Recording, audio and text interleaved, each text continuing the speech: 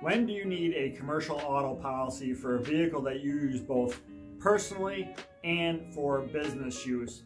Well, there's basically 4 criteria that we look at to determine whether or not you need a commercial auto policy or not.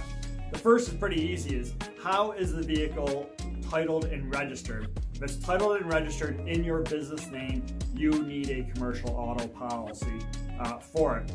Regardless of how you use the vehicle, you could use the vehicle 100% personal use, but as long as it's titled and registered in the business name, you need a commercial auto policy.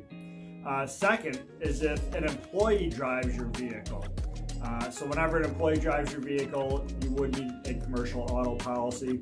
I would highly recommend that you list all employees that are drivers on your policy and get them screened even before you hire them. You can make that part of your interview process. You can get their driver's license information, send that to your insurance agent. They'll run their motor vehicle report for you and let you know if they qualify. The worst thing that can happen is you hire someone who's expected to be a driver for you just to find out that your insurance company will not allow that. Not a great situation to be in. The third factor that we looked at is if you have a trailer that you use for business and you attach it to your vehicle. So you can think of a contractor who might have an enclosed trailer with their tools in it, or a landscaper who tows their mowers behind them. As soon as you have a trailer that you attach to your vehicle that you use for business use, you need a commercial auto policy for it. And then lastly, there's just some vehicles based on the size and the style of them, there is not a personal auto rate, so they would be required to be on a commercial auto policy.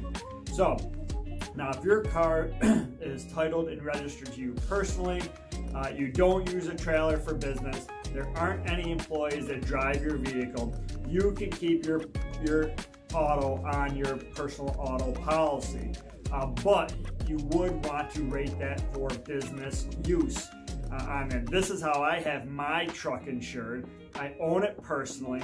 I don't hook a trailer to it. No employees drive my vehicle, but I do use my vehicle for business. So I have this insured on my personal auto policy, and I have it rated for business use with the correct mileage as well on there, because I do drive more than the average person because I am driving to appointments during the day, and then I also use it to drive out to do property inspections, run to the bank, post office, things during the day that I use for business. So I hope you found this helpful on when you might need a commercial auto policy.